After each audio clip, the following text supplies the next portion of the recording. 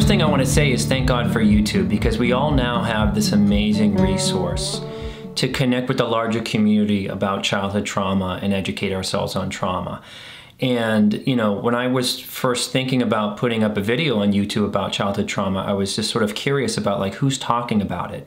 And one of the first people that popped up was now my good friend Anna Runkle, who does the Crappy Childhood Fairy. And that was a very inspiring experience for me to sort of see somebody talking about CPTSD, talking about emotional regulation, talking about their own experience in such an authentic and real way that I feel like is really missing in the therapy world. So, you know, Anna and I connected and we decided to have a chat. We became friends in the last couple of weeks, and I was just honored to introduce her. If you're not familiar with the Crappy Childhood Fairy, it's an amazing resource of self-regulation, exploring your own self-healing through CPTSD, and really looking at what happens to kids in these traumatic, dysfunctional families, kind of like and she's the one that actually inspired me to start my own channel. So without further ado, here is my conversation with Anna, and we had a blast just kind of talking about our own wacky triggers. We talked about what it's like finding therapy in this day and age. And also just kind of how we both survived as kids, like looking at stuff like sort of looking at TV to feel like what's normal. So without further ado, here's my discussion with Anna.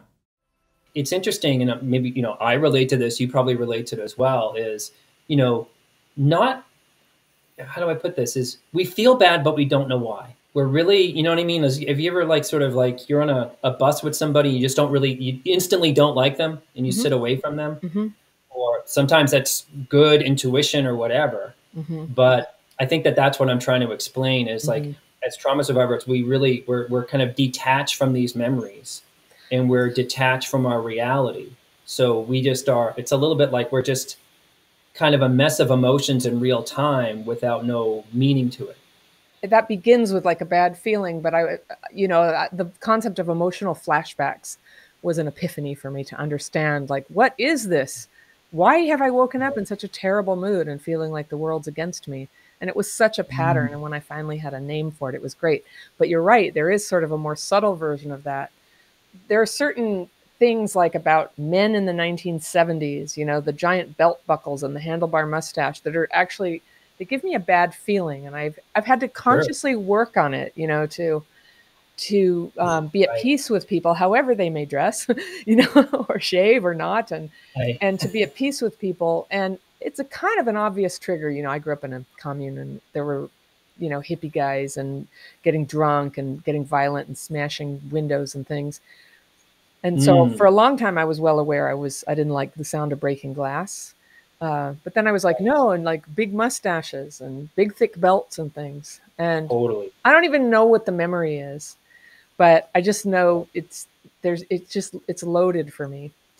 Right. But there's so many things like that. I just wouldn't even know where to start. I know exactly what you mean. For me, like, this is a fascinating conversation. If I would drive through neighborhoods that reminded me of home, specifically if I drive by an old dive bar, because I grew up in bars, just, you know what I mean? Like, which is like you know, they're just bars for barflies. That's the what smell. the purpose.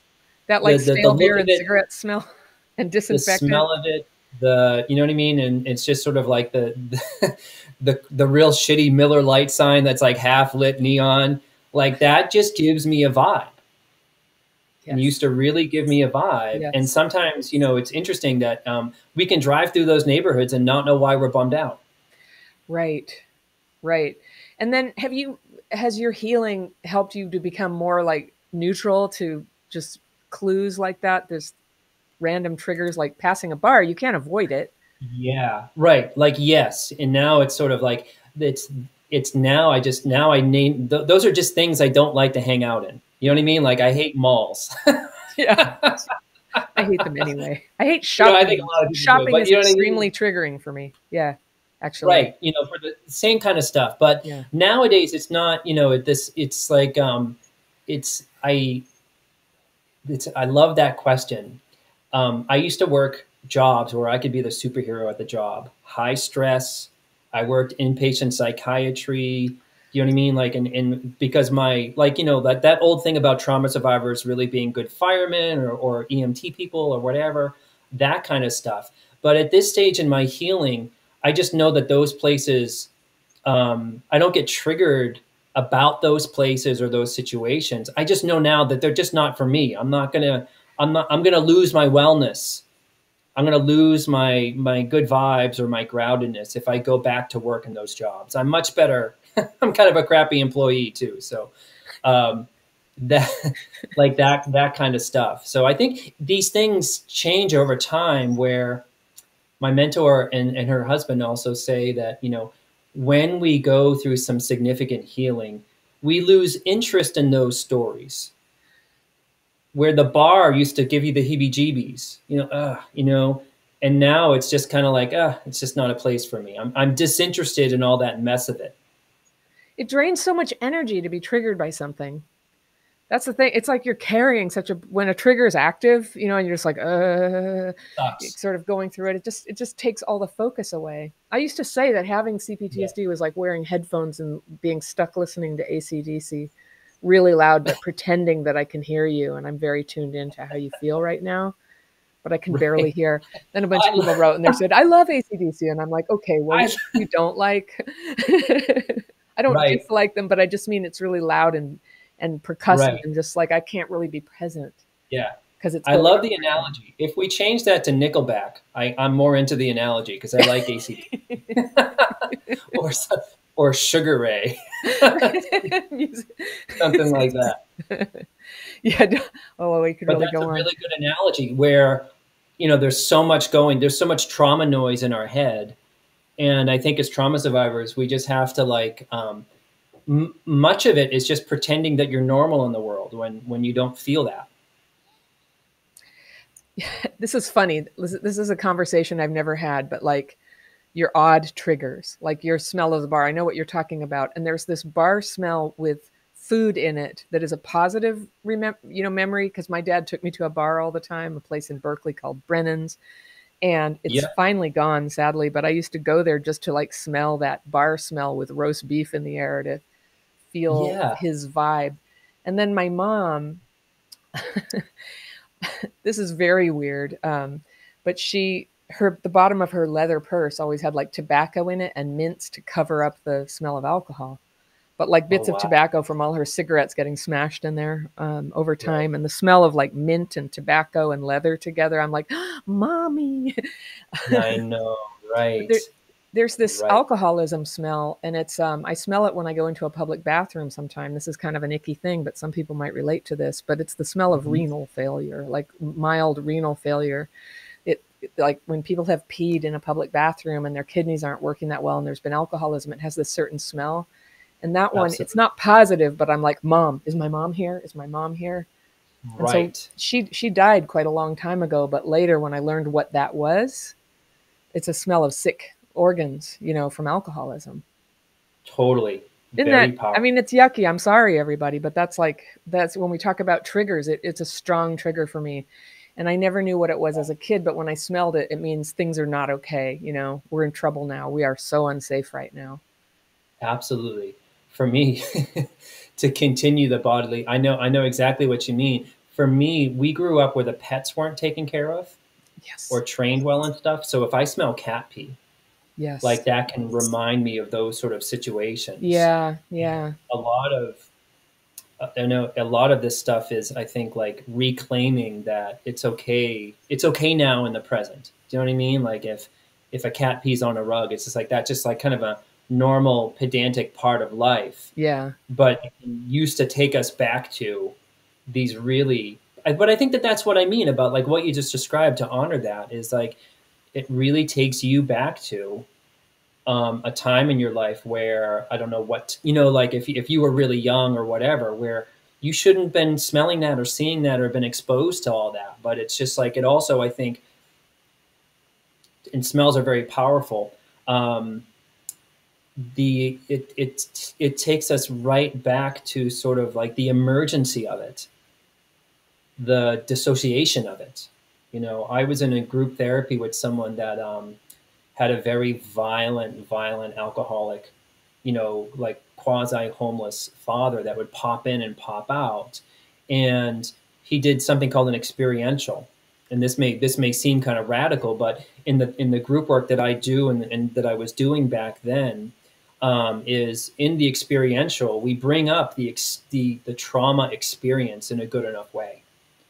And he created this kind of like almost like Halloween straw man kind of dummy of his dad, and he poured like the specific alcohol all over it to get the smell, the cigarettes, and it's those tactile things.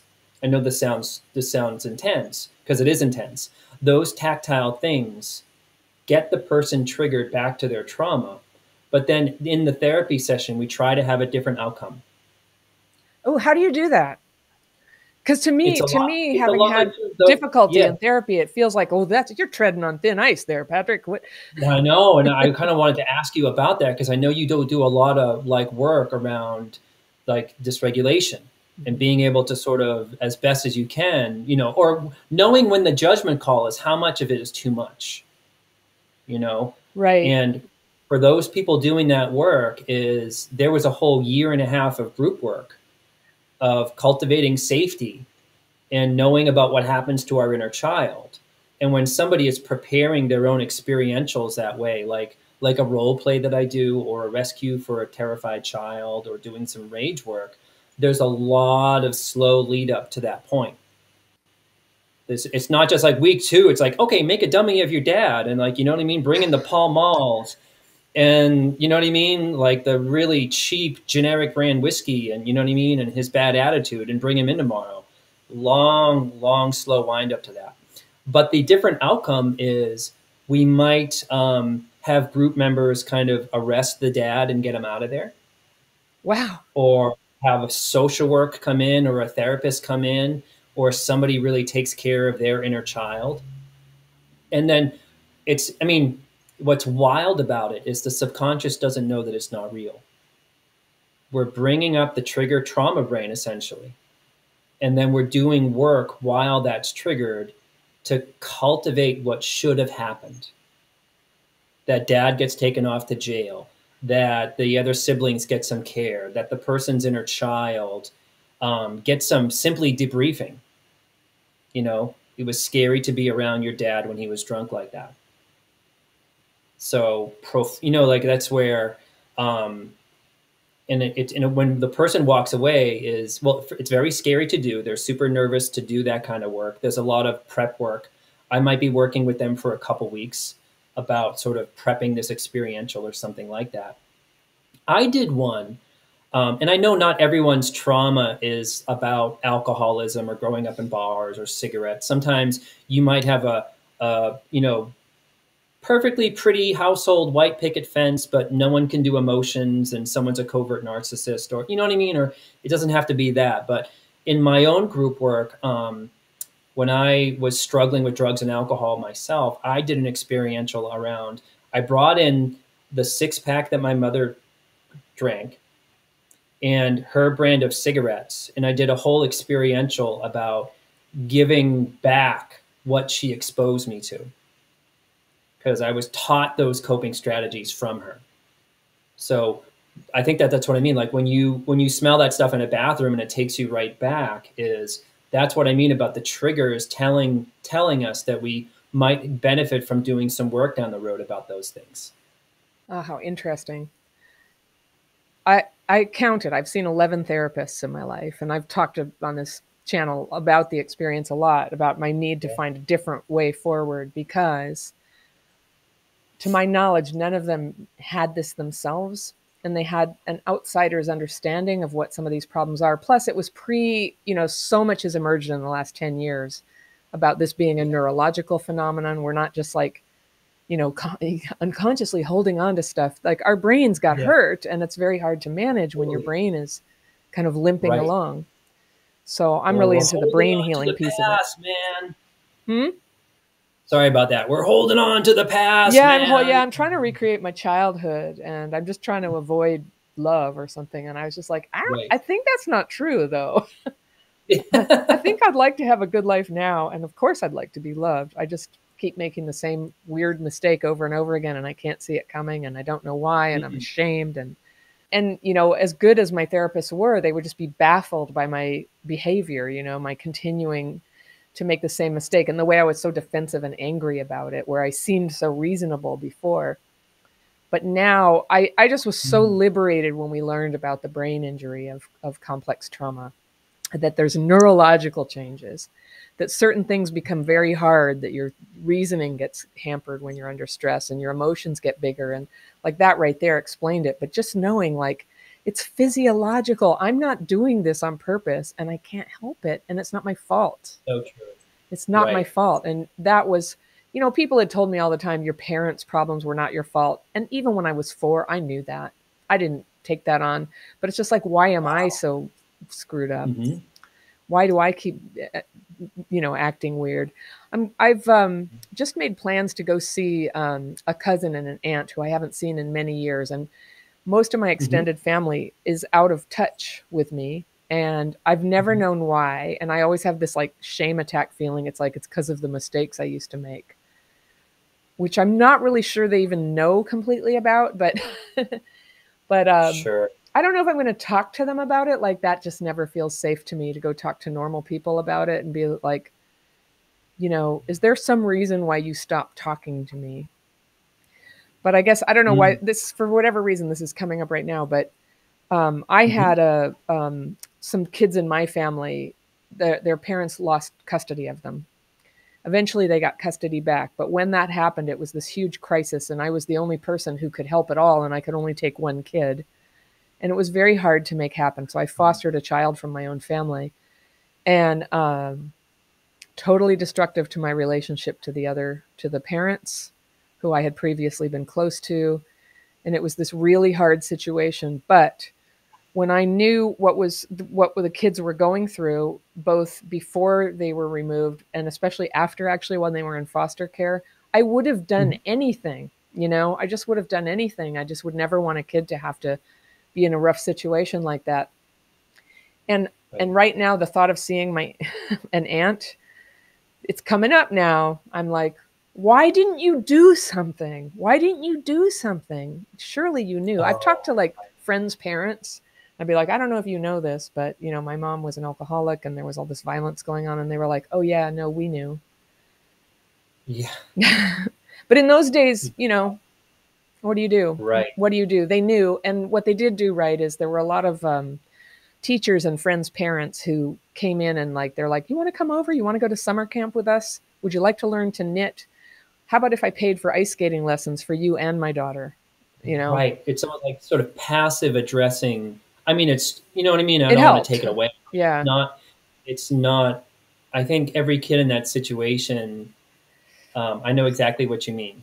You know, like I can't tell you how many clients have said the same thing where, you know, they reconnect with an aunt years later at Thanksgiving or something like that. It's like sort of like, oh, you know, I told, even in my own family, like, you know, someone said like, well, I told your mom not to marry your dad. You know, that in that case, it's sort of an example of someone seeing it at the time, you know, which is a clue, and it's helpful for my own processing. But there's so many sort of like, oh, we knew you were in trouble. What were we going to do? Well, there's something to that. It is very hard to intervene. It's hard. Yes, there is a society kind of problem there. But son of a bitch, do you know what I mean? Like, it's just sort of, there are other people who profoundly, you know, I was on TikTok and somebody was saying, they were sort of saying, I took in my 3-year-old nephew because I knew my brother was like a heroin addict and abusive. And I knew that the mom was really sort of in really bad shape or similar or hitting him or whatever. And no questions asked. I just kind of, essentially I just took him, you know, and I got custody and he just went off to college yesterday. So those stories like really make me well up and sort of, but coming back to your question is, what, you know, in a way it's like, I just think that unless that person is insightful or safe or whatever is, and sometimes it's almost like we have to just let there be an elephant in the room if it's not going to kind of go anywhere. But I do know what you mean. Well, it'll be interesting when, if anybody asks me. I mean, one thing about my family is there isn't, these people are pretty cool. I think it's gonna, I haven't seen them in a long time, so I don't know what to expect. But by and large, my family never asks about my life. If I ever do have contact with them, it's that kind of family, right? I don't think people necessarily know what I do for a living or anything. But if it comes up, then I'll say, oh, you know, I have this thing called crappy childhood fairy. And that sort of, you can't help but sort of open the can of worms. Then it'd be like, here we crappy are. childhood, like, did someone have one of those? To the rest of the world about what happened to us. Yeah. Yeah. But of course, like so many families, it's, you know, the older generation had trauma too on that side for sure. I think they had an alcoholic dad. I never met him. He died very young. And they were so poor. They were so poor. They had to worry about food all the time. And right. Yeah. And, you know, in a way, I think these families are really tricky and related to that trauma in a way that you might want to talk about it with them, but there might be a part of them that wants to too, but doesn't know how. Yeah.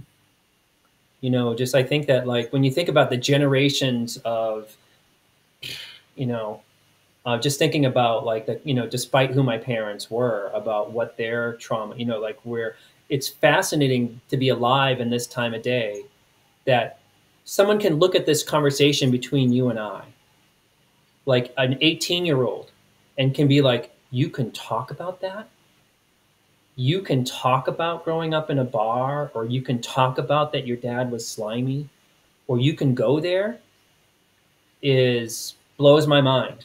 Because when you and I were 18, you know, I was lucky enough to land with a therapist who was really good and could help me. And like she could just see it on my face about what I went through, and she's the one that drew it out of me.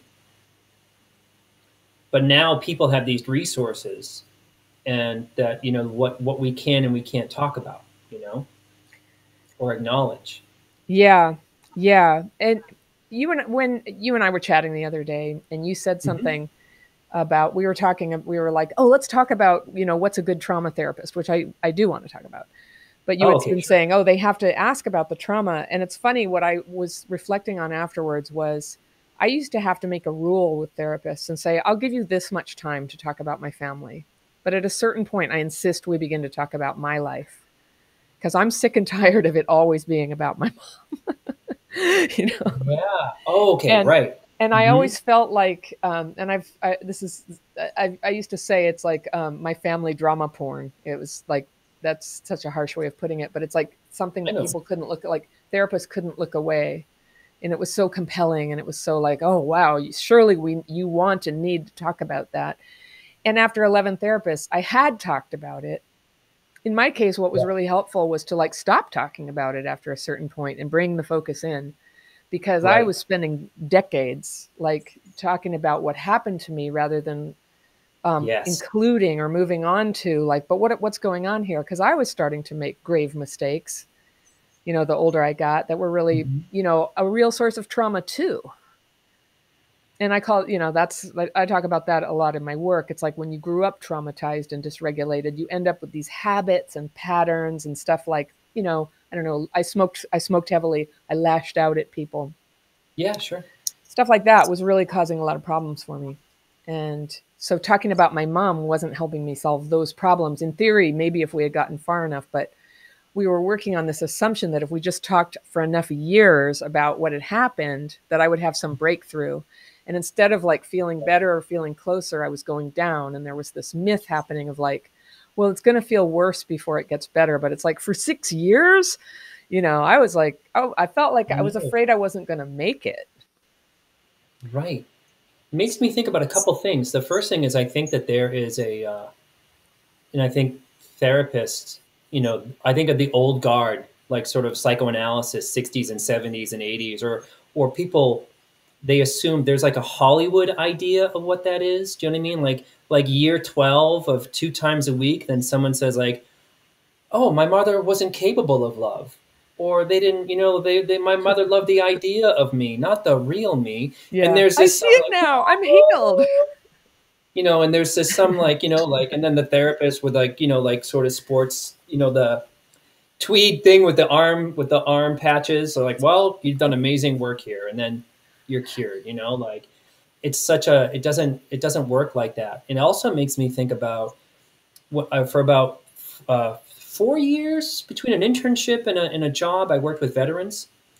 And every time a veteran would get reintroduced to the system about whether they needed a psych eval or whatever, or needed a new therapist or whatever, there would be this person asking them psychosocial assessment. Where do you live? What was your childhood like? What are your current things? And the veteran would have to repeat this 3 to 4 times a year. Yes. To the point that it was just, you know, they would get enraged, which you know what I mean? I even hated asking them, you know what I mean? I started breaking the rules and just copying and pasting about stuff, because to ask them again. Yes. Well, first of all, it's very much like medical system stuff and just sort of like, it's just whatever, but it made me think about your experience. But when I got to therapy, it was sort of, we started talking about my family instantly, but I was being trained to use my story to make my present better right out of the gates. There was a certain context about what it was being used. And even people who do my groups, they have the same point. Like, you know, why, Patrick, why are we still talking about my mother? We're in like year 2.5 in this group. Can I just move on? And like, you know, like, I just want to find a soulmate and move on with my life and have a kid and, you know, like whatever. And I'm sort of say like, well, I think we should keep talking about your mother, because you keep sabotaging your relationships. And it's not like I'm in a power struggle with them. It's just sort of like, even my own clients get sick about talking about it, but it's not good to keep beating in that dead horse unless there's a rhyme and reason to it. I agree. And it was that myth. I'm thinking of the movie Good Will Hunting. It's a great movie, but that scene where Matt Damon and Robin Williams, it's like he finally admits what the pain is, and then he's like, he had a breakthrough and he's all healed. I saw that, however long ago. That's when I was in the middle of things. And 99. I remember feeling that way every time I had somebody would say, oh, therapy's great. I had such a great experience. I'd be like, yeah, how is that supposed to happen? Like, but that, just knowing that, like, doesn't do it for me. And I suppose that's where finding out about dysregulation was so helpful, to sort of fill in that gap. Like, a person like me cannot process just talking to me and me saying stuff. I could say anything. I could see it in that session, but by the time I'm out of there, because of dysregulation, I can't even form a memory of it. That's what I love about your channel. Because what I find is people who had similar experiences to you in therapy. Incidentally, I hit the lottery about finding someone good at 19. Yeah, I love hearing about this. What I've learned over the years is like most people don't have that experience in therapy. So I just happen to, you know what I mean? Yeah, whatever. And I'm eternally grateful for it. You've been picked. No, you have. I think you're uniquely gifted for what you're doing right now, to share this with people, to have gone through it yourself, and then to professionally help people have that experience of breaking through their trauma. Is like, finally all that suffering means something now, because now this is a superpower. Thank you. But I always come back to my mentor, because it wasn't, when people would see her, it became, you have to see this woman. Like, I got to her through word of a mouth referral by someone who just really trusted her. So she was just really good at what she did, but people really saw safety in her, much like a safe mom, that they had never, there was just something about her. But in you, like, what I hear is when a client comes to me, they'll say what you're saying. I've been to 11 people, some of them helpful, some of them not, and it never concluded. Do you know what I mean? Like, they would always be asking about my dad, or even not. Some of the other people, like, not going there at all. And what I love about your channel, or what I love about sort of like the sort of a movement of social media or this kind of stuff, is some people are trying to heal themselves because the services are not out there. And let's be blunt, they're not out there. There's very little of it, and it's expensive, and most people don't have those resources. And most health plans aren't going to help with it. And so Now Right. there's YouTube. Right. And even well-meaning therapists cannot be sort of trained, Yeah. or, you know what I mean? Or Yeah. they're working from a place of, you know, and I don't want to like poop, like there are some really great therapists out Yeah. there. I don't Yeah. want to shame fest on the field, but I think that the field needs a lot of work when it comes to people's stories or how much too soon.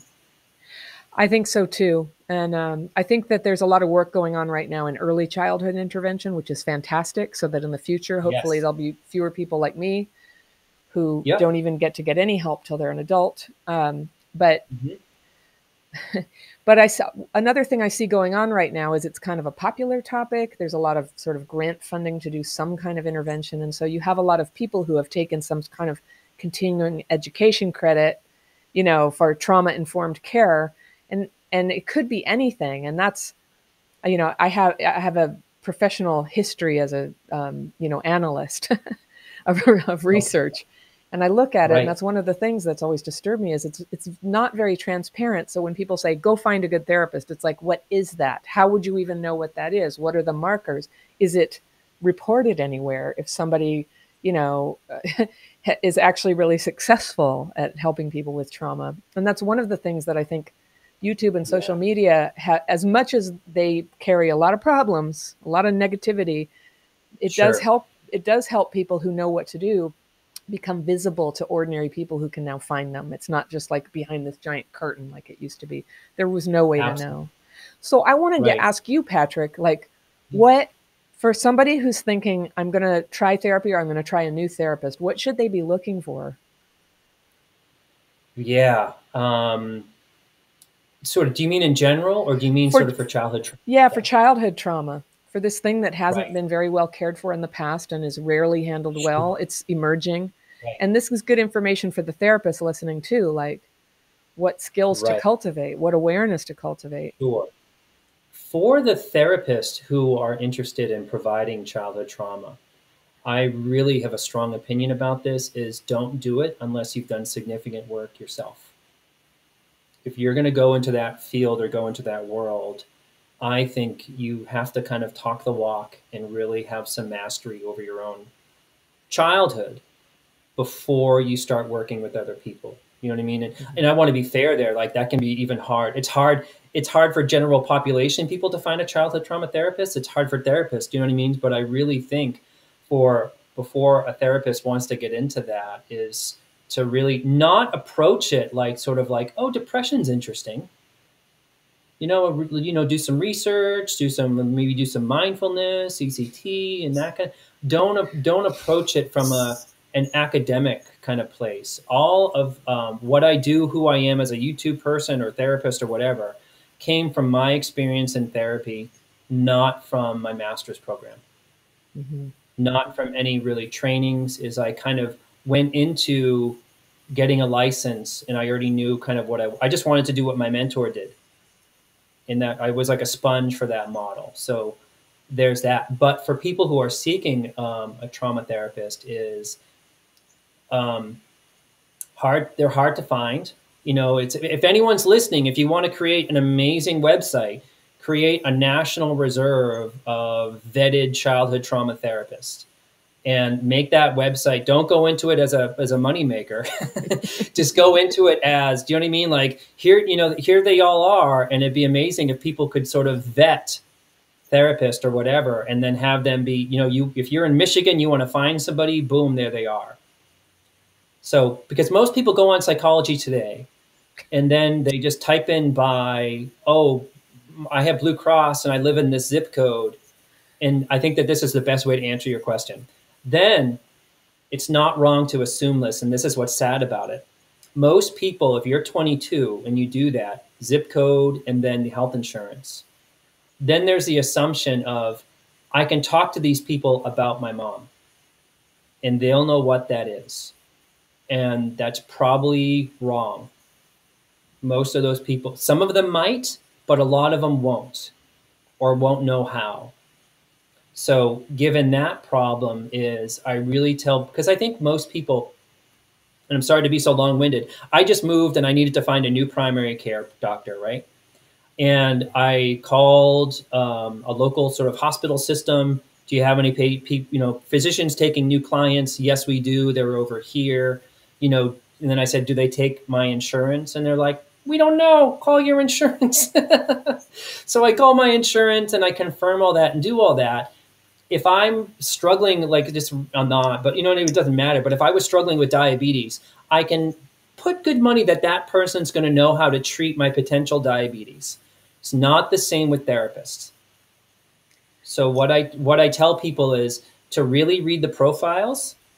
And if a therapist says, I work with couples, families, bipolar, mindfulness, I do this, I do that, and their list is so long, that tells you they're trying to cover too many bases. You want to find the person who is sort of saying childhood stuff, trauma issues, and they're not covering all of these bases. So yeah, if that was a rant, I just have a strong opinion, and it's because it's really frustrating to find somebody.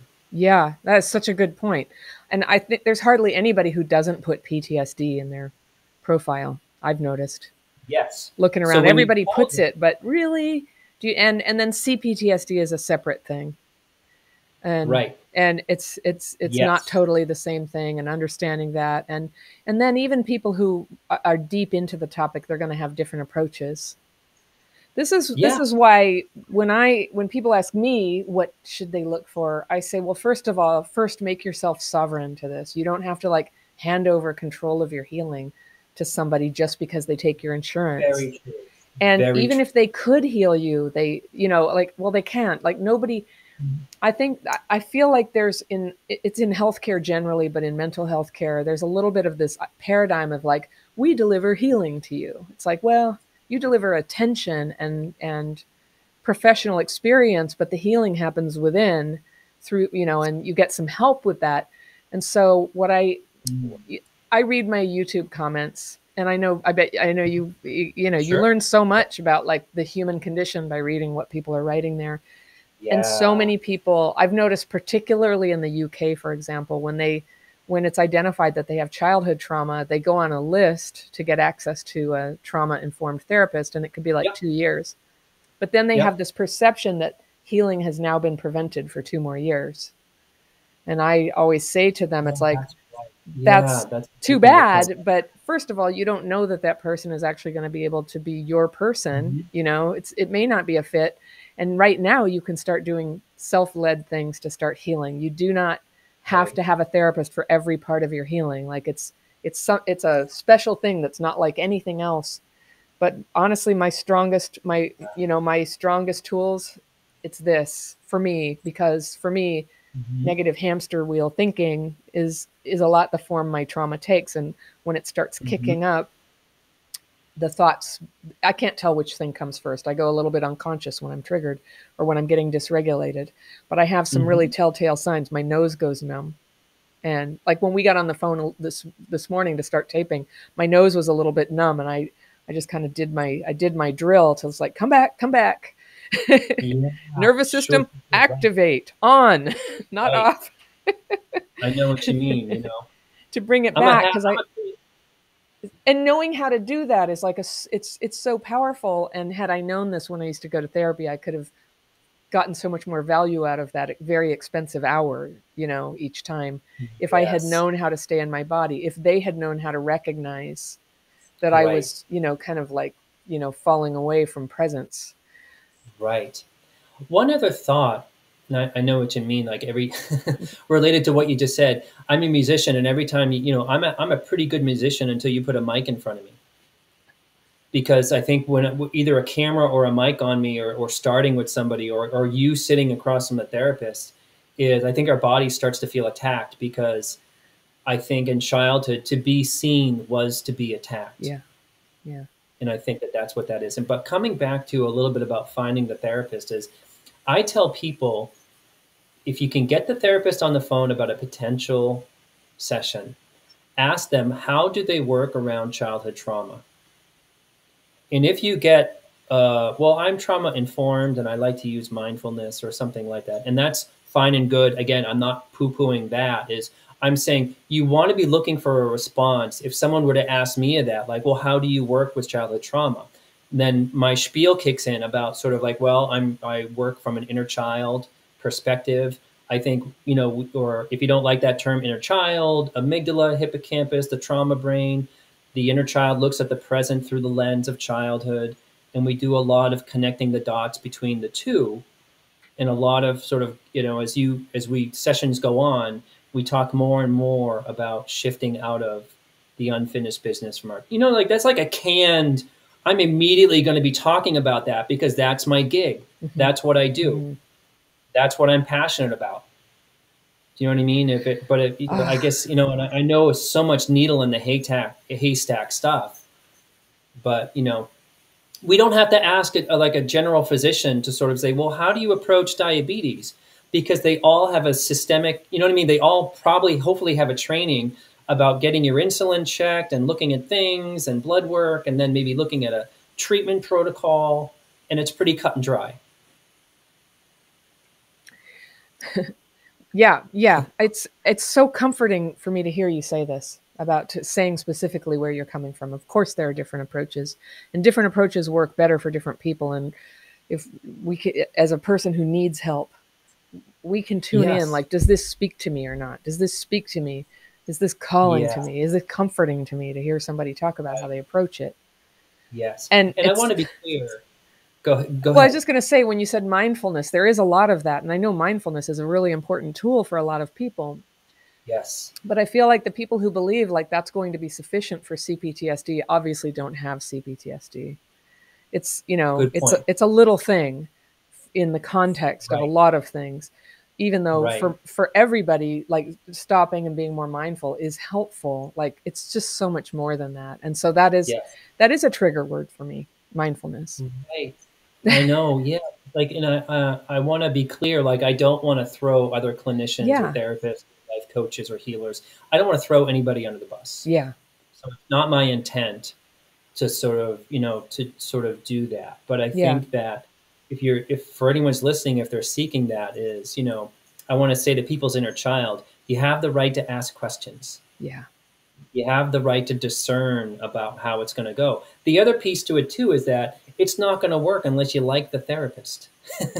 It's not going to work unless you like the person and there's good vibes kind of going on there. Yeah. So it is kind of really tricky and really hard in that way. The other piece is, like, when I was 19 and got the therapist, I could have benefited from a mindfulness person for 6 months to regulate my system. I'm not saying it's all bad. I'm just sort of saying, like, those things are really, really good. Yeah. Sometimes clients come to me and they, you know, if I ask them, have you been in therapy before? They might say, I was with somebody for 1.5 years. They helped me through my divorce, but we didn't really get into childhood trauma. Amazing. Or we did CBT for a while and that really helped with my depression. I just want something deeper. Amazing. You know, but I also get, you know, like, well, I kept going to this person and they just stared at me blankly for 6 months. And I just didn't want to go through the rigmarole of finding a new one. That sucks. Yeah, it does. It does. I'm a connoisseur of things that are regulating. And I was taught mindfulness techniques when I was in high school, really. I don't think it was called that yet, but luckily, because of like acting classes and things, I had teachers who were teaching meditation practices, and also, you know, the mirror game in theater. You're actually getting very regulated and following along with somebody. It turns out there are all these regulating practices that have been with us for thousands of years. Oh, sure. What's the mirror game? But I'm always curious about them and how to use them. And so a lot of, in the early days when I was first trying to recover and not finding help through everything, I just found that for me, I've noticed some people have a very sort of body-based dysregulation, and that's the place where you begin. So stuff like yoga, you know, or somatic type things help. My body tends to be kind of triggery, and the easier entrance point is through language and thinking and writing. And I've noticed, you know, now I have the pleasure of friendship and camaraderie with so many people who have what I have, and all of us, you know, for me and them, it's been this experience of like no one's ever described what I have. And when I first started saying my experience, people would say, I have that too. And I would just cry. I'm like, you're kidding. You have it too? And every time somebody tells me that they relate to something I put out in a video, some experience of what it's like, I'm so moved to find out, because every time it takes another layer off of self-attack. It just takes another layer off of self-attack, you know, like, so it's not my fault. So I couldn't have helped it. So this is a common pattern of how normal kids become adults and struggle a little bit. It's like almost cookie cutter sometimes, you know, the way it plays out. And that was such a relief to be off the hook and to just know I have a normal reaction to an abnormal injury. And that is, to have that understood by each other. So many of us say to each other, you've done more for me than anybody ever has, only by just reflecting back. You have that too. You have that too. And then, and then people share knowledge about how, you know, how did you get over it? So now I'm learning about all the possibilities out there of how to do it. And some people are also doing a sort of mechanistic approach where it's like stimulation of the vagus nerve or, or movement techniques. There's so many ways that people are coming at it. And so it's also really increased my open-mindedness and respect for what works. That people are different, and it's going to require helpers and professionals who have different approaches and who can name it and who can take those approaches seriously and not just think that childhood trauma is something that everybody just understands off the bat. Right. But to also understand that, you know, I want to come back to, you said something about, can I ask, what was that thing you mentioned about mirroring in theater when you were a kid? What was that? Have you ever played the mirror game? You stand and face somebody, you get assigned to somebody. It's when you're in high school and you feel like you have a fat stomach, it's just torture. You know, somebody's looking at you, but you know, one person puts their hand up and the other person mirrors it and puts it right there. And so you follow each other along. And when I look back, I think, oh yeah, for being on stage, you want to be aware of your body and your movements, and it's an exercise to tune in and tune into another person. But actually, from a nervous system point of view, no wonder I loved theater. No wonder I loved theater. Right. It was all like, about presence. And intimacy. That's intimate. It's painfully intimate. It's what I call fire hose intimacy. Also, like when my dad my dad died of ALS when I was a teenager. And he had always been a very loving dad for all the problems we had as a family. And I didn't get to have as much time with him as I would have liked. But he would always let me know that he thought I was wonderful and he loved me. And that was totally positive for me. But when he was dying and he had a throat tube and, you know, he could barely talk because of the ALS and he'd go, I love you so much. It'd be like somebody shining a Klieg light in my face. Like it was so much love. I couldn't even handle it. Right. And I got very shut down from the trauma that I had been going through, and I couldn't receive that love. And brilliantly, I don't know if it was just me or maybe his spirit has helped out. I don't know. But his love seems to have been like time capsuled for me and received in my 40s when I was raising young kids. And I went, wow, my dad loved me so much. And that helped me understand how the CPTSD response is actually so genius sometimes. You know, it preserves, you know, it gives you a coping mechanism. It's like, I'm shutting down, I feel nothing. I might have to do drugs or, you know, do reckless things in order to feel something right now. But when I'm ready and situation's right, I'm going to come back out, and it's going to be a little bit hard, but I'm coming back out, and I'm going to, you know, that's like the word recover. I'm going to recover that full awareness that I was meant to have. And that's what I think is so exciting about recovery. We're not just trying to feel better. We're trying to come into bloom in a way that we never have before, with all that stuff that was tucked away by trauma, packed up. Yeah. Right. For me, we had different experiences, but the same thing. For me, I got that from group. And then later, like 12-step meetings about being in a community. Because like, again, I think the theme to what we're talking about when I was, say, 4 years old and around my dad, who was sort of scary, it wasn't safe to be visible. So I think that our CPTSD is like repression of ourselves, repression of our emotions. And then I think the body freaks out when we try to reverse that process and be present or whatever. So there's a lot of, I think that that's maybe what recovery is like tolerating. Yeah. You know what I mean? Tolerating more and more intimacy and tolerating more sort of stuff. But I'm also fascinated by, like, can you tell me more about like what other self-regulation things, you know what I mean, like really worked for you Well, as the year progressed, you know? yeah. I think in my 20s, I was able to, I feel like my CPTSD, it's sort of like, I don't have alcoholism, but I'm very affected by alcoholism, obviously. Mm-hmm. And I learned in 12-step recovery myself about how alcoholism is progressive and fatal. Like a person could stop drinking and everything would be great. And then, 15 years later, they drink again and their alcoholism is much progressed. And I feel like CPTSD is like that it requires, for me, a daily maintenance. And that when I start having good days, I'm like, oh, I don't really need to use my tools or do anything because I'm healed now. I'm good. I've got this nice husband, everything's great.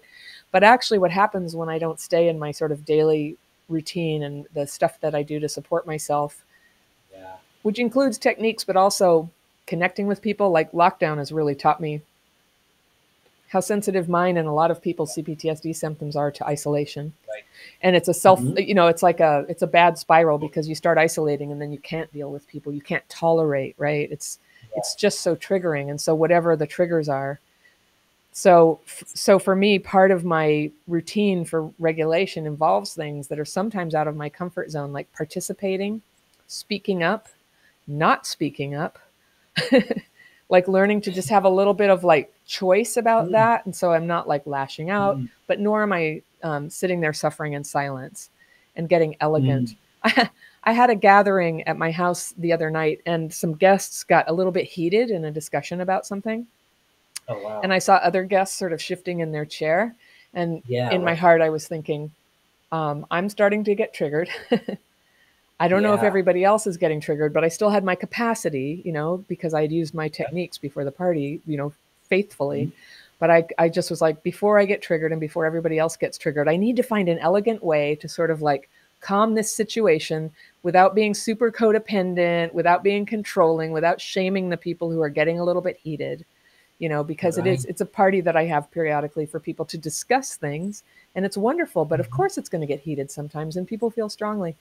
And they're good people and they wouldn't be there if I didn't have faith in them. So we had a presenter and I went over to her and I put my hand on her shoulder because she was presenting and some people sort of digressed and were getting heated. And I put my hand on her shoulder and it's what would help me. A hand on the shoulder, just like ground me, please. Come, call me back. And she's a young person who had prepared a lot for the presentation she gave for people to discuss. And I put my hand on her. And I just said, I really want to hear what our presenter was going to say. Would everybody be okay with that? Could we hear that?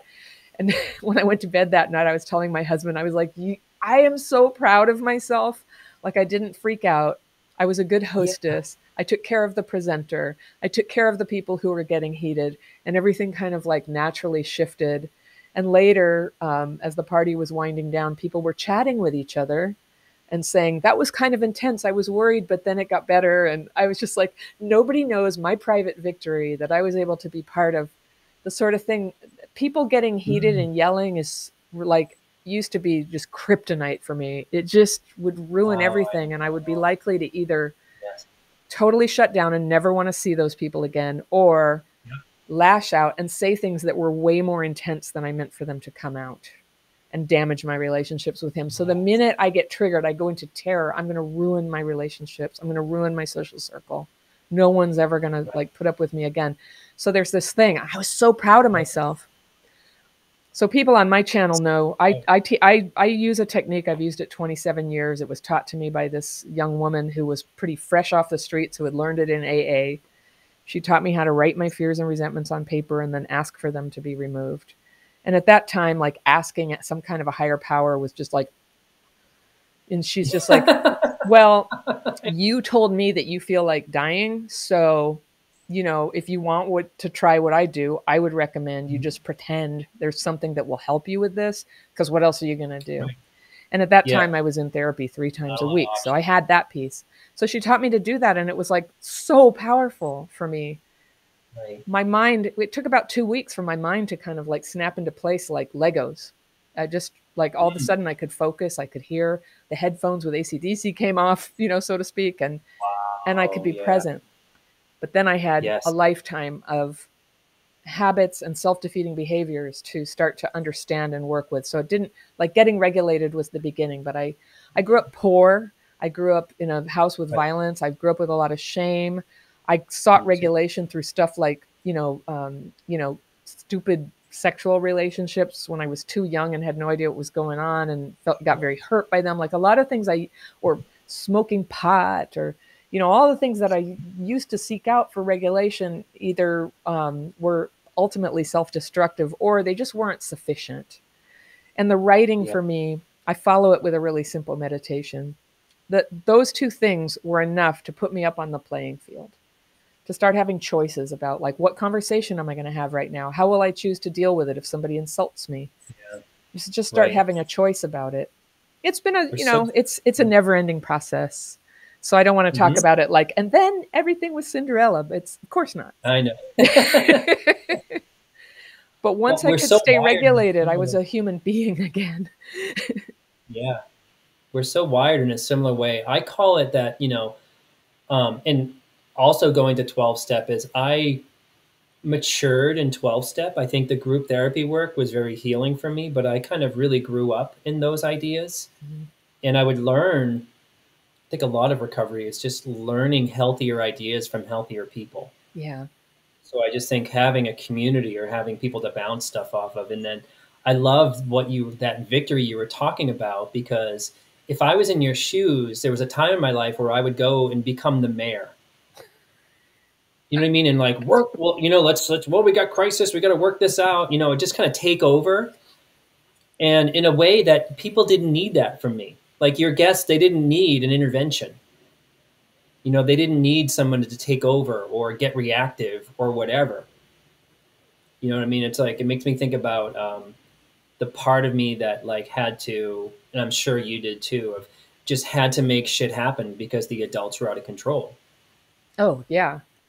Yeah. I mean, I'm actually grateful for my coping mechanism of being somebody who takes control of situations, and it, you know, became a nightmare later, but it sure got me through. I had to raise younger siblings or help with that quite a bit. And, and then also that, to put on a outward happy face too. Sometimes I second guess myself and go, well, maybe if I had appeared to have more significant problems, I would have gotten help. But I think at the time I grew up, not really. But yeah. So I appeared to have things together, and I made myself an attractive friend for, you know, the girls who were my friends, and their parents would want me over. And, and that was good. That's like a survival strategy, like be a nice kid, and you'll get to stay over there a lot. And I had to go over there for food, frankly, you know, when I was under 10. I grew up with a lot of hunger, you know, it just wasn't together. My mom was perfectly educated. It wasn't that. Right. I went to friends' houses. I went to friends' houses for a reprieve, and everything that you're saying is so right on. You know, like we have to come up with these like fake selves, the good kid, you know what I mean? Or the shy one, or the goofy one, or whatever. And they really keep us alive. They really keep us going, you know, or whether it's trying to get food and presenting a certain way, or I just wanted peace, and I would go to my friend's house because they had more peaceful households. But then I'd leave in a shame attack knowing, you know what I mean, that I wasn't part of that family or you know, like you just kind of, I think what sucks about this stuff, we always knew in the back of our mind that we were coming from ratty families or messed up families. And that what we didn't know is that sometimes the friends that we would seek peace or food from were going through their own stuff. So we also assumed it was all us. That's why I think community is so relieving. Or what people in the comments, just like, oh my God, my mom sounds like your mom. But when I was 12, I literally thought that I was the only kid on the planet that had those experiences. Yes. Yes. Do you have any insight about where you think all this may be going now that there's so much more knowledge suddenly available? Do you have a vision for, I know you talked about like having a clearinghouse where we could have, you know, we could see who's the therapist. And actually one silver lining of the pandemic is we've learned to do services on Zoom. So we're freed up geographically, you know, for when that's appropriate. Yep. I have no idea where it's going, but what I do know is that, you know, when I went to therapy at 19, it was the therapist who said, read John Bradshaw about childhood stuff. So back in the day, you had to get the secret in code, you know what I mean, to be aware of any kind of sort of thing. In the restaurants that I worked at, or in friendship circles in the late 90s or whatever, or with girlfriends, I mean, people might share their stories a little bit, but like, I was just so, you know what I mean? And now in a way, I love that it's almost like it's, I don't want to be generous and say it's common knowledge, but it's available knowledge that a 15-year-old can watch you and I and get some ideas about maybe how to recover or what the process was like for us or whatever. Can you imagine at 15, you know, the resources for you and I, when you and I were 15 years old, was like ending up in a church basement somewhere for like a youth group. Yeah. Oh, gosh. I remember somebody told me, you should go to Alateen. And I remember when I was 15, I would like, I wouldn't even dream of going to Alateen in a million years, you freaks, you know. I was like, I had an aunt tell me I should go to Alateen. It wasn't bad advice, but I was 15 years old. I was a, you know, Guns N' Roses, pot smoking drummer. I'm not going to a church basement and talk about with other loser kids about their family. No, it's like caring adults. Ew. Cool. Yeah. Or even like a high school guidance counselor who just tells you to be kinder to your mom. You know, like that was about it. Yeah. And now I think where I see where it's going is there's so much more available that I think that a 20-year-old can just jump on YouTube at 2 a.m. and being able to name, because people have these epiphanies. They're just like, oh my God, my mother is, you know what I mean? My mother's suffering from borderline personality disorder. That's what all that was. Or whatever, or my dad's an alcoholic, and that's, I knew that I just have someone naming it, you know, or they can take tests or whatever. Sometimes it's too much because I have a lot of clients who grew up in trauma. They think they're on the spectrum when they're not. Oh, you know, because there's too much overlapping of symptoms. So, I mean, ADHD and childhood trauma look mirror image to me, yes, to me, and we and borderline and sort those out. Yeah, like a lot of people are misdiagnosed borderline. Yeah, or maybe they are, and you know, it's kind of the drawback. It's a little bit messy in that way, but where I think it's going is progress is slow though. Mm-hmm. Like, do you remember like 10 years ago when we figured out that bullying was bad? That is a social innovation that's been marvelous. You know, my kids grew up in radically improved. There were other problems, obviously, but the concept of bullying being bad and unacceptable, they were like, oh yeah, kid, you know, I see this stuff on old 90s TV shows. That would never happen. I'm like, really? Wow. Wow. Right. Right. Sorry, I cut you off there. I got excited. I'm excited too. But yeah, but like, the progress is just kind of slow. We put a man on the moon in 1969, but it wasn't until 2009 that we figured out bullying was bad. Yeah. So what I would really love to see, I think, but the other side of that coin, I think that there's better parenting out there. Mm-hmm. At least kind of, well, maybe at least what I sort of see in sort of communities that have the resources to be, you know, or whatever. Mm-hmm. And, but at the same time too, progress is slow. Yeah. It just takes a really, really long time, you know? And I wonder if, when that generation who's watching these videos now and can name these things and maybe get into therapy or maybe go do some healing work or whatever, can you imagine if our parents had done some work on themselves before they had kids? I can't even imagine it, honestly, but yeah, I know, theoretically, yes. Right. Well, I think that, you know, my parents, even if they were exposed to the resources, they wouldn't have been interested in them. No, I don't think mine would have either. And I think that's still true for a lot of people. You know, people just are where they are and they can handle what they can handle. But I'll tell you what is, Patrick, is I think that people like you and me, we're changing the game, because the voice of survivors is not just, you know, we don't have to wait to be invited to the table, which we never were. You know, when they, every once in a while, when some like board of directors, and I used to work in public health, you know, and occasionally they'd have a youth representative or something. Everybody was a token, you know, and there was just no way to be at the table to talk about that. There were a lot of assumptions. And those assumptions have been just horrible. Like as a kid, I grew up really poor. I'd go to the doctor. They always were just, they'd be like, oh, white kid, fine. Parents must have everything under control. Goodbye. You know, they would never question. They would never ask the right questions for that. And likewise, I think they made assumptions about kids of color too. You know, conversely, like just assumption based. Well, now we're all at the table. And that's what. Or that the kid of color doesn't need anything because they're a kid of color. Yeah. Yeah. Or it's their fault, or, you know, blah, blah, blah. Yeah. You know, if we cannot speak for ourselves, our voice cannot be considered in the way that we shape healthcare and mental health care. And now we've claimed our place at the table without their permission. It doesn't matter whether they agree with us or want us there. We're there. We're having an influence and direct influence on each other. And with, you know, great power comes great responsibility. I think, you know, not everybody who has a public voice in this area is helpful. But everybody's going to have to find it for themselves, you know, like find the channels that really. Here's something that I want to advocate for people is find something that helps you feel better now. We must feel comfort now.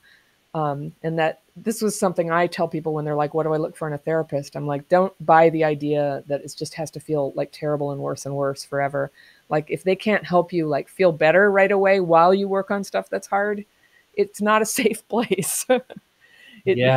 Like there needs to be comfort there. And I think that that's true for YouTube. But the thing is like sometimes what gets confusing is that what temporarily feels better is anger. And I think our anger has been played as a fake, you know, solution. Like once you get angry, it's great. It's like, no, once you get angry, it's a step up off the floor of like suicidal depression. But now what? Now how are you going to process that?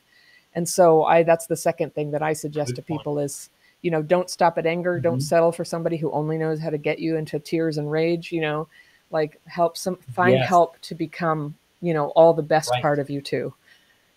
Right. It makes me think about it. So helpful, like with the, like, say the culture of, there's so much focus on narcissism. I mean, it's even, sometimes even on my channel or whatever, but I try not to make it the focus. But I think like in a way that someone figures out that their parent is sort of NPD or has, you know what I mean? It just sort of, if it walks like a duck and talks like a duck, it's probably a duck or whatever. But I worry that it stops there and people just think that to continuously name it is the healing when it's not. There's more, and I love what you sort of talked about sort of power is I think that people are more empowered now to sort of get the resources that they need. They don't need to sort of like kiss the ring of some health insurance company or some person to get the expert or whatever when it's readily available and sometimes better than coming off the mountain or something like that, you know? So I agree with that. But also it makes me think about, you know, in my work, I keep talking about holding our parents accountable. And there's other sort of, you know, there's plenty of other clinicians out there or YouTube personalities that sort of say, you know, your parents are survivors too. You have to make peace with that up front. And the older I get, the less opinionated I am. It's like to the viewer, it's really to your point, find the people that really resonate and work with you. Because either of those things, my thing about holding your parents accountable until you're healed, and then you can move towards forgiveness, whatever that is after the fact. You know what I mean? Like that's not going to work for everybody. And I think that there's so much choice out there. But to your point, I think I get comments like sort of, well, so-and-so said this, and what do you say? And I don't want to have that. I don't want to be there like, well, that's wrong. Yeah, that's wrong. Here's what's right. That's wrong. Yeah. Completely wrong. There's too much of that in this world. It's like, it's just really what works for you and what doesn't. Do you know what I mean? Because like I've had clients, if I'm kind of say like, we're going to spend some time cultivating anger about what your father did, that doesn't work for everybody. I think it's part of it. I mean, in my experience, it is part of it, but it doesn't end there. And that's where I think I think the therapists I've had have always been really good people, but some of them were, I don't know. I think that they didn't have an imagination for what comes after that. That there was, they didn't have any tools left in their belt for now that I was angry, and being like enraged is a really tough place for me to stay. Right. Getting there was important. I'm on the end of the spectrum of CPTSD where anger has never really been a problem. In fact, the problem is like, it's hard to like now come out of it. You know, that's more the challenge. And I totally know people who they can't get in touch with their anger. And but one thing I learned from, you know, the woman who showed me the techniques that literally saved my life that night, it was that the anger needs to be expressed, but it's not like a coat you wear. Yeah, exactly. We can't get free of something we can't express. And also to have that validated, like hold your parents accountable. Those are powerful words for me to hear, because it's hard for me to do, because it's just so, because if they did something, I can't fix it. You know, that makes me feel really helpless. Yeah, right. But right. Of course, it has to be acknowledged. Yes, in context, it's sort of about holding them accountable for how they parented between 0 and 18 years of age. Where and then very magically, boom. No. Right, I know, and then you're done. But I just mean for the perspective of that, you know, like I tell people if someone comes to me, and if they're a parent and they get triggered by the work because they're like, I'm a terrible parent. I'm not being, you know what I mean? Like, I'm not being good around my own children. I'm just, you know, like they're not gonna, you know, I really have to get them to get the perspective of you're here to be processing what your parents did, what that whole experience was like, you know, just because you're here, you're in the clear. You're already a much better parent. You're doing so much better. Yeah. That kind of a thing. But holding parents accountable is a not forever thing. It's just about getting the survivor to recognize it's okay to have feelings about what happened to you. It's okay to look at the ways that they failed. No one's bad in that. Then when that's healed, we can look at what happened to your parents. It's just like, it's more of like a step or whatever, but most people lose interest in it. So it is a really complicated thing. But something you said earlier made me also think about, I lost it, but maybe it'll come back to me. So, place at the table, parents, yeah. But that's very powerful for me. You're helping me see just right there, like I have trouble holding my parents accountable because it's so painful, really. And it's a phenomenon I recognize in myself, and I recognize it in so many people who I've coached. It's a little scary to put down your defense mechanisms. It just feels like everything's going to go out of control. For a lot of people, it is anger. Anger is a protection. It's a boundary before you have really like clever boundaries, you know, really nuanced boundaries. Just to be an angry person and go, everybody just get away, you know, that's a boundary. Right. When I ask a client to not codependently protect their parents about what they did or make excuses for them, I'm asking them to jump in a pool and they don't know how to swim. That's those defenses, you know what I mean? It's where, so that's why I go slow with people or whatever. Yeah. But if I'm asking a very, very codependent person who never brings anything up, to bring something up with me or a group member or their partner, I'm asking them to jump in a pool without any floaties on, without the knowledge of how to swim. Like, that's how protective these sort of things are. And I think this is what I forgot earlier is, I think the therapist who might get you to anger and then there's no follow-up, I just think that, you know, in a way that they don't know what they don't know. You know what I mean? Like, there's so many sort of therapists out there that, you know what I mean? Like, well, you've talked about it. Good for you. You know what I mean? You've opened up some doors here. And I just sort of like, again, just really grateful for my mentor, because she had a process of starting and stopping, and you know what I mean? And so it's sort of like, there's even a syllabus to the group work that I do that comes from her. So I just think that therapists who kind of are in that, it's not like they're bad.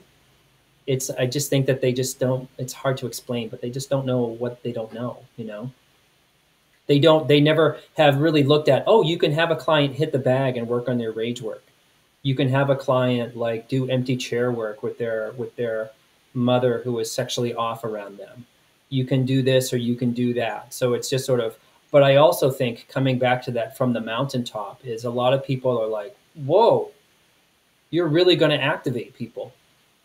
And part of that is true, you know, but part of like, yes, but that's the point, and to have a different outcome towards the end of it.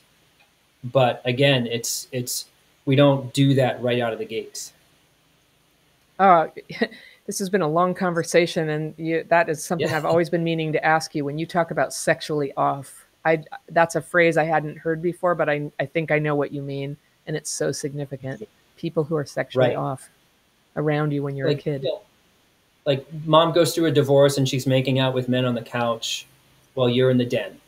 You know what I mean? And you're 8 and there's no process around the divorce, you know, or the classic thing that is rampant. And I think from what I know in American culture is, you know, before the internet, I feel like every kid found a stack of Playboys or video cassettes that they weren't protected from. And that's another version of being sexually off. Yeah. Yeah. Yeah. Yeah. Yeah. Oh, we could do a whole video about that.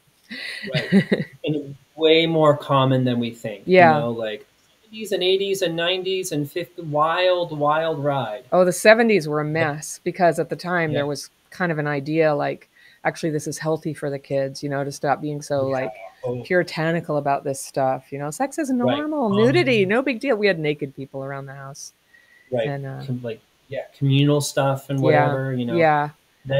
Then we're watching Brady Bunch where it's not that. That was one of my famous moments in childhood. I was 8 and I came in and to my mom and my stepdad to be at that time. And I came in and I was crying and upset about things. And she was just like, what? And I just said, why can't we be like the Brady Bunch? And they just thought that was so funny because in their value system, that was just stupid, fake Americana, everything that you needed to run away from. And I've watched it since then. I showed it to my kids and they're like, this show's so dumb. And I'm like, yeah, I guess it is. But to me, it was an anchor I could go into, you know, just to Brady Bunch saved my life. Yeah, Brady Bunch. Laura Ingalls Wilder, the Little House books.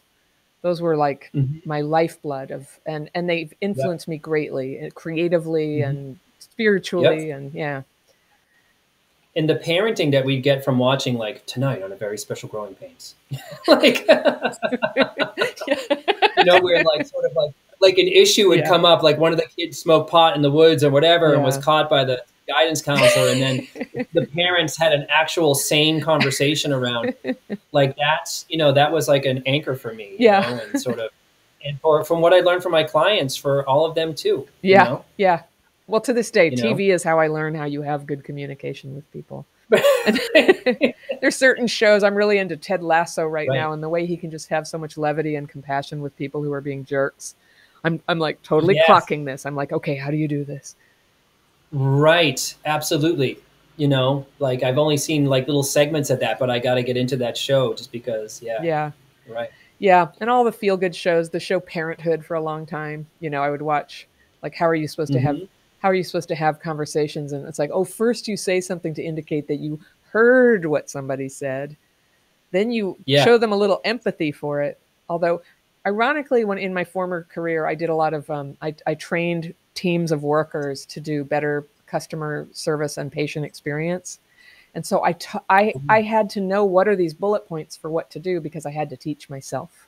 I was totally feral in terms of how do you have difficult conversations? How do you express yourself in a way that's paced and considerate and at the right kind of emotional tenor? And I would start out trying to be civil. And then I'd end up like an angry like Beaker from the Muppets. Do you know what I mean? Like just like sort of like, but that's how my family talked. I've never like get that out of my head now, Beaker from the Muppet. Well, I just think that, you know. There's an author he wrote the book No More Mr. Nice Guy, which I think is a really valuable book, and he talks about it. He talks about something called victim puke, and that victim puke, and I recognized right away. And what it is like a codependent person takes the victim blow again and again, and it's like I'm not going to say anything. I never complain. I don't push back. I just go along nicely, and then one day it's like a victim puke. That's a thing. Very destructive to totally relationships, I can testify. Better to right. communicate along the way, and Mm-hmm. so Right. much good thing. Everything good in life depends on being able to do that. Right. I think that what that victim puke thing, it just makes me think about my own childhood. And I know we got to wrap up in a second, is that it would, you know, in a way, I think we repress, we take it, we don't say anything because it's futile. Yeah. But then I think we hit this not today Satan kind of moment and we lose it. But the Yes. way that we do that becomes like self-fulfilling prophecy Yes. kind of a thing. And people like, oh, Patrick, how could you, you know, like that kind of a thing. Yeah. And it's just sad the way that that's on cycle. Repress, blow up, repress, blow up. Blowing up is a little bit like it's just like the methamphetamine of emotions. It's a quick escape from what you're feeling, you know, and a feeling of empowerment and self-assertion, followed by periods of remorse and, you know, decay. Right. It's a quick hit, and so like so many things in life, it's just not wholesome, and it takes true healing to start to learn how to handle all the inevitable improvisations of life in a way that's truer to yourself and honest, and yet caring. Honest, caring, true. Totally. Right. Lastly, as my mentor would say that, you know, it's like when she was teaching me about triggers, she would say, well, being self-righteous is a sign that you're triggered. Oh, interesting. Very interesting. That blew my mind. So if you were like late to this and I was self-righteous and I was just like, well, I showed up at 12. Yeah. You know, you get that, like I'm using it as a weapon, but it's a sign that I'm defending against something up. Something is up with the person's childhood when they become that self-righteous. And you could see it all over social media, all over. There's nothing zen about it. There's nothing fair or mature or balanced. I mean, we do have the right to be angry, but I love seeing someone modeling healthy anger without being like passive aggressive about it or whatever. I think that is actually more powerful when someone can be in charge of their anger as opposed to kind of being a mess about it. But like where the nature of the trigger is usually most clients, including myself, when we're self-righteous in our head, like with our partners, like, of course you didn't get the Nutella. I mean, if I can only put on the list like 12 times, just pick up the Nutella. Like that's just one of those fights in our head, self-righteous rants. Yes. Yes. And it's coming from that earlier disappointment from childhood. Of course you didn't fucking pick me up from soccer. I never get what I want. No one cares. Yeah. Yeah, no one cares. No one cares. Yeah. Yeah. Those little mantras that come in, those little triggered mantras that come in are a cue. And I know it's good to know them. One of mine is, I don't need you. I don't need anybody. If I'm thinking that thought, time to stop, drop, use the tools. Yeah. Anything that comes out of my mouth after I'm thinking that is not going to be good. Yes. Right. Or when you're this close to like a Sopranos, you're dead to me. You're dead to me. like that's a thing for childhood trauma survivors. You know what I mean? Like they're falling in love with somebody, and 4 months into the relationship, the person says, "Oh, I have to reschedule." Who needs you? Yeah. Dead to me. I love it. Oh, there's so many things we could talk about. Well, this was wonderful. I love that we connected. I love your channel, and I love what you're doing. And let's do this again. I never run out of things to be curious about your work, Patrick, because you have this gift to talk about things that are real and powerful, and it like touches me, and I think, oh, here comes my feelings. And then you have a way of like keeping anything from just going out of control. It just gets guided into an insight. Plus, you're funny as hell. This Beaker. Thanks. I love people who are funny. It makes it possible to take in information that there's no other way I could. It makes it comfortable. And I could do this for hours. Yeah, me too. Me too. Well, we've had such fun conversations, so let's definitely do it again. I want to make sure people know where to find you. It's Patrick TNTEAHAN on YouTube, and your videos are just flying out of the stratosphere right now. They're doing so well. You are really hitting a nerve, and I'm so impressed with you and proud of you and happy to be your friend. And I love talking with you. You're just like really fun and easy to talk to. And I always had that experience when someone is really authentic. And what I really love about it is that, you know, you're sharing your story as well. Do you know what I mean? It's just, you're just so human. And I have a confession to make. It's sort of like when I started my channel, I would look at your channel and kind of go like, how does she do that? Like, how does she, you know what I mean? Like this, just like sort of like, and I was also super relieved that somebody was also not only talking about childhood, but it was in the title, it's in the name of your channel. And I was sort of like immediately drawn to it. So I love that we just like sort of like, we're just really kind of like talking about the same thing. Yeah. People need to hear this. It's easy to imagine having been friends back in the day, but of course. Absolutely. Right. We would have been ripping butts behind the cafeteria. I know. I've put all the links to Patrick's things right in the description section below. So if you missed me telling it, don't worry. You can open up the description section and find it there and link directly to his website, his YouTube channel, and his courses. Patrick and I have each made our own videos based on some long conversations here, and you're going to want to see Patrick's video. Definitely get over to his YouTube channel and check that out.